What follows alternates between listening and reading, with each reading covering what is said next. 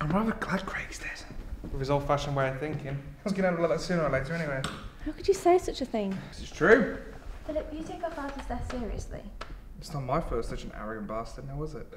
You've got a point, but that doesn't change the fact that he's our father. Are you agreeing with what he's saying? That's not what I meant. I just... It won't change the fact he was so arrogant. I mean, come on. She needs to be happy. Now he's gone, the business and inheritance go to you two. How could you say such a thing? You know Dad was waiting to hand the business over to you. He was just waiting for the right moment. Let's stop. Who would want a business like that now anyway? As far as I can see, he's just as dead as he is. That's enough. You too, Lisa. You shouldn't be arguing. He's your brother. Sorry.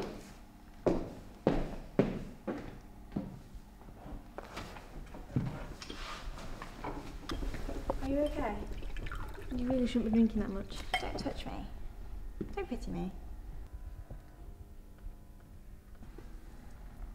What are you saying? I don't understand. Here, let me take that from you. Just get away from me. Please.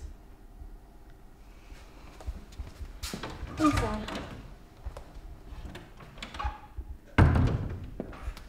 The apple doesn't fall too far from the tree now, does it? Maybe you're finally going to understand that.